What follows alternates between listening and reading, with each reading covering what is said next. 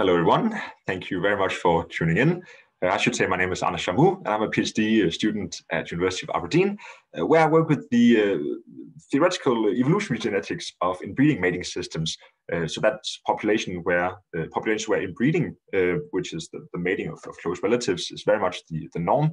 And these actually exist in quite a few very different branches of the tree of life. So we now have examples of spider populations, and insects, mammals, and even plants as well, where populations are highly inbred because inbreeding is actually maintained through evolutionary time. And I'm quite keen on understanding how populations can actually transition from an outcrossing mating system to an inbreeding mating system. And I'm also interested in understanding why populations can remain stable and avoid extinction despite being highly inbred. And that's what I'll be talking a little bit about today. So before going to that, it might be useful to give a little bit of background. Why would we expect highly inbred populations to be more likely to go extinct? What are the genetical consequences when relatives just decide to get it on? Well, to explain that, I've shown a little diagram here. This shows self-fertilization over a few consecutive generations. And as you can see, heterozygosity decreases with self-fertilization, which is just an extreme case of inbreeding.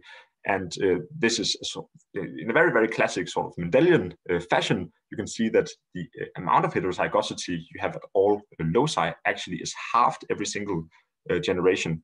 And it's been on for actually 100 years now that this generalizes for all levels of inbreeding. So if you have some inbreeding coefficient F, well, that translates to a decrease in the expected heterozygosity at all loci of your population compared to the sort of random mating scenario.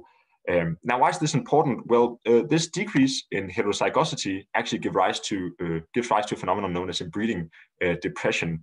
And inbreeding depression is this decrease in fitness you see when you take the fitness of a population and plot it against its inbreeding coefficient. So for some level of inbreeding, you can see a resultant decrease in fitness. And this decrease in fitness is typically defined as inbreeding depression. And this comes about because decreased heterozygosity by definition means increased homozygosity.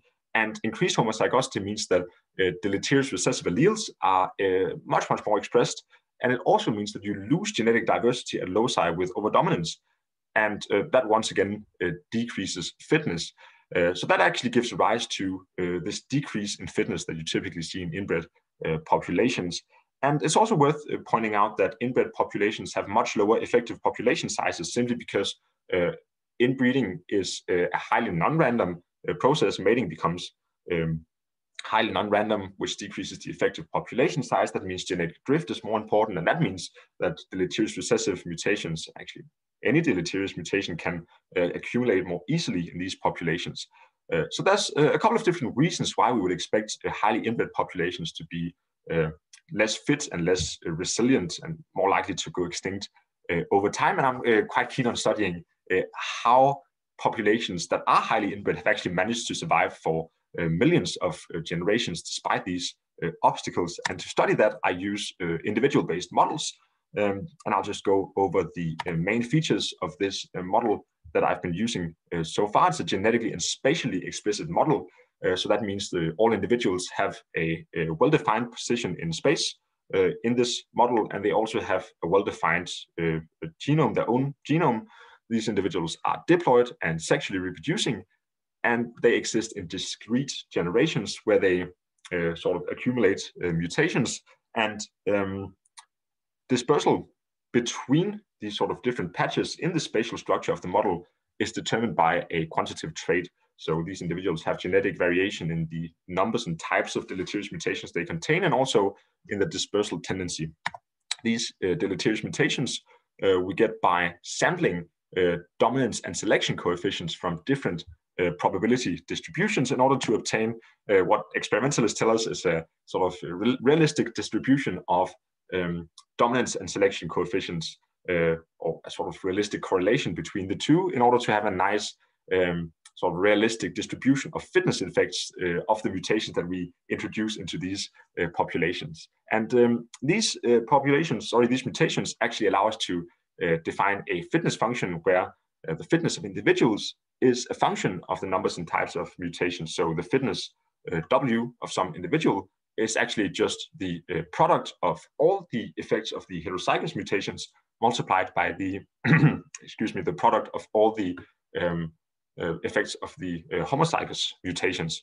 So in this model, fitness effects are multiplicative.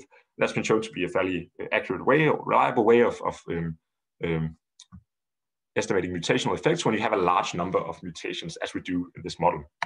So that's the sort of spatial, the genetical side, the genetical architecture of the model. I'll just quickly explain the spatial structure of the model as well.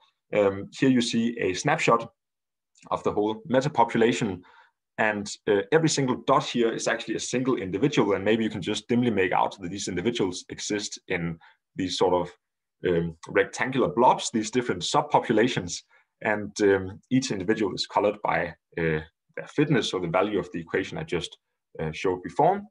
So in these subpopulations, individuals can actually migrate to other subpopulations. And just to be clear, these sort of rectangular blobs I'm talking about, I've just outlined one in red here. This would be a subpopulation with, like other subpopulations, a well-defined X and Y coordinate. And this subpopulation has a fairly high average fitness value. And this one over here, for example, has accumulated more deleterious mutation and have a lower fitness value. Now, when you run a lot of replicates with this model, you actually see quite different patterns.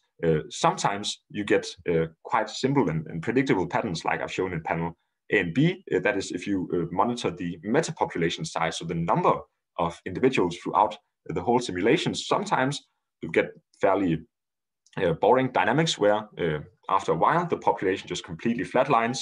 It just accumulates a lot of deleterious mutations. So it just pulls a T-Rex and just goes completely extinct and hits a metapopulation size of 0 after some thousands of generations. However, for the exact same parameter value, sometimes you actually get these crazy recolonization dynamics. So I've shown here in panel C and D, sometimes the population will approach extinction and then really, really quickly just bounce back. Dispersal will occur. Dispersal will be favored by selection. Recolonization will occur, and the population goes on to live a little longer. Now, there's of course nothing new about dispersal and recolonization dynamics in a metapopulation context. This is all well studied. However, the one thing that's quite interesting here is that we've actually not specified any kind of extinction probabilities in the spatial structure. All of the sort of extinction, local extinction and recolonization comes about purely because of the genetical differences between populations, even though all subpopulations have the exact same spatial characteristics. Now, you might notice that some of these populations that have a large fluctuation actually appear to persist for a little bit longer. So that's what I looked into. Why are these fluctuations correlated with an increased persistence time? And just to show what this looks like in in real time, if you have these two different patterns shown in panel A and B and C and D. The standard pattern is you have a population that's sort of slowly dying out because of a decrease in fitness brought about by the accumulation of deleterious mutation until it suddenly goes extinct. And you can have a population that just before dying out will recolonize itself. And as you can see, this recolonization is correlated with an increase in the mean fitness. I think you can see that the color is more sort of deep blue here, indicating an increase in fitness. So these fluctuations seem to be increasing fitness somehow. And we looked at this effect for many different replicates over many different dispersal costs. So if we actually look at how long populations persist for many different dispersal costs, so different levels of gene flow throughout the whole metapopulation, you can actually see that replicates with large fluctuations have a longer persistence time typically. And we are starting to understand why this is the case. Fluctuations, they have a few different effects on metapopulations. Basically, as shown in panel A, if you take a large number of replicates and look at the mutation load before and after a fluctuation, you can see that fluctuations typically decrease the mutation load, and this is what gives rise to the increase in fitness that you see in panel B, which comes about after a fluctuation. Now, this decrease in the mutation load happens because fluctuations in the population level, they sort of result in a burst of gene flow when you when you have recolonization individuals spread throughout the population, giving this burst of gene flow that allows the number of homozygous mutations to decrease. That's what you see in panel C. And because we now have this burst of gene flow, you can actually take mutations that were locally fixed in one population, remove them by selection again. And this is likely what gives rise to the decrease in the number of mutations you see in panel D that follows fluctuations.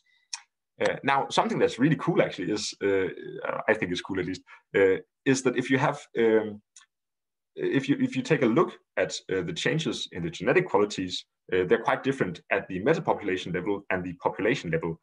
So, for example, if you look at the within population characteristics just before and after a fluctuation, you'll see that the as I said before, the mean number of homozygous mutations decreases because of this burst of gene flow, and the mean number of mutations also decrease as a result. Now, if you look at the whole metapopulation level, if you look at individuals created by between population matings, well, in that case, you actually have a correlation that runs the opposite way. So yes, mutations still decrease, but homozygosity increases massively. So the whole metapopulation actually becomes more genetically homogeneous as a result of these fluctuations. And that also creates conditions that are perfect for purging, that is exposure of deleterious recessive alleles, that further facilitates a decrease in the mutation load of these populations. So large fluctuations basically resemble a large bottleneck event of this metapopulation, and that also helps facilitating a reduction in the mutation load. So just quickly before we finish off, I'd like to point out why this is interesting, or why I think it's interesting, and that it's really because we can show that you can get these really cool unpredictable dynamics purely by specifying genetic differences in the dispersal tendency and having dispersal evolution, and different sort of genetic variation in the numbers and types of deleterious mutations occurring in individuals. You don't actually need to specify any sort of a priori extinction probabilities of different environments to get these cool recolonization dynamics and to escape what's been called the evolutionary suicide, where dispersal is no longer favored despite massive dispersal costs. This is also quite interesting because it allows for a nice, I think, fairly parsimonious explanation for how highly inbred populations can actually persist and decrease their mutation load. I think it's a nice candidate explanation because all we really assume is a spatial structure and genetic variation. The rest, the inbreeding, the recolonization, the local extinctions just emerges from the model after that. And many of these highly inbred populations do indeed exist in a kind of metapopulation structure. Many of these models that have actually stimulated some of these, the building of these models. Just before taking any questions, of course, I'd like to thank my supervisors who've been absolutely essential in this work. And that's Dr. Greta Buschetti of the University of Aberdeen and Professor Jane Reed of the Center for Biodiversity Dynamics in Trondheim and University of Aberdeen. And with that, thank you very much for listening, and I'll be happy to take any questions that you might have.